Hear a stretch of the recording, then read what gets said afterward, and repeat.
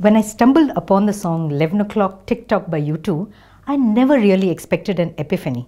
I mean, I love Bono. This was a song I'd never heard. And here are the words that jump out. We thought that we had the answers. It was the questions we had wrong. Wow. I mean, wow. I couldn't have put it better myself. And my clients who coach with me know that this is one of the first things I ask of them. What kind of questions are you asking yourself?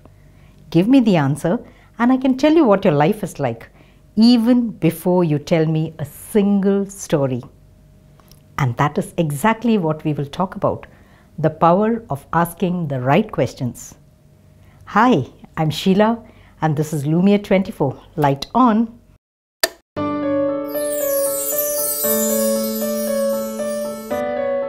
Okay, let me make something very clear.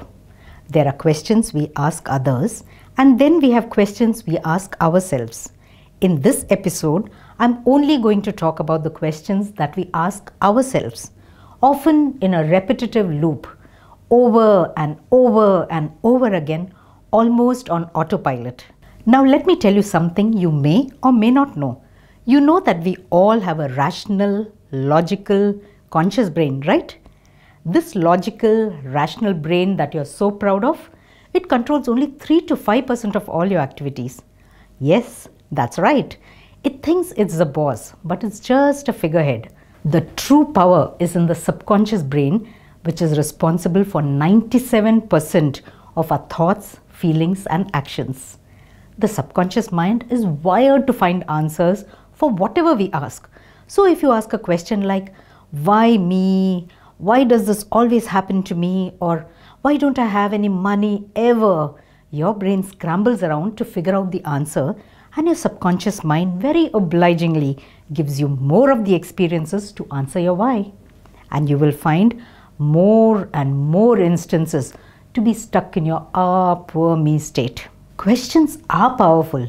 I used to ask myself horrible, damaging questions and I did it even without realizing it. I had no idea I was sabotaging my own success and happiness time and time again. Until I found that just asking questions and leaving it open unfolds a million possibilities. Gary Douglas, founder of Access Consciousness, says, the purpose of asking a question is not to get an answer, but to give you an awareness. Imagine how different your life will be when you learn how to use the power questions to automatically get on track for what you do want. It really is as simple as that. And I know if you're still here with me, you're ready for the easy peasy tool from my toolbox. Today's tool is called the possibility game. Here's how you do it. Look at any situation in your life, your job that sucks, the relationship that sucks, your money situation that sucks, and ask these 5 questions. What is this? What do I do with it? Can I change it? If so, how do I change it? If not, what else is possible?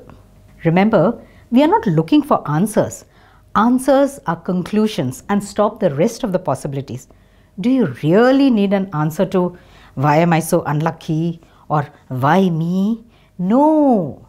When you ask the right questions, you allow the universe to show you where to go rather than try to work it out in your head.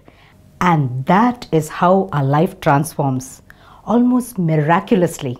Don't believe me? That's because we as human beings are wired to take joy in deep, complicated formulas, and simplicity is scary. You have no clue how simple works. But like Sarah says in the movie Serendipity, you don't have to understand it, you just have to have faith. Don't look at me. Go follow this tool and then write back to me. And remember, sharing is caring. Share this video with your friends and change your lives together. I'm going to show you an easy way to transform your money situation by just asking a different set of questions in my next video. You don't want to miss it. Click the bell icon to subscribe to my channel.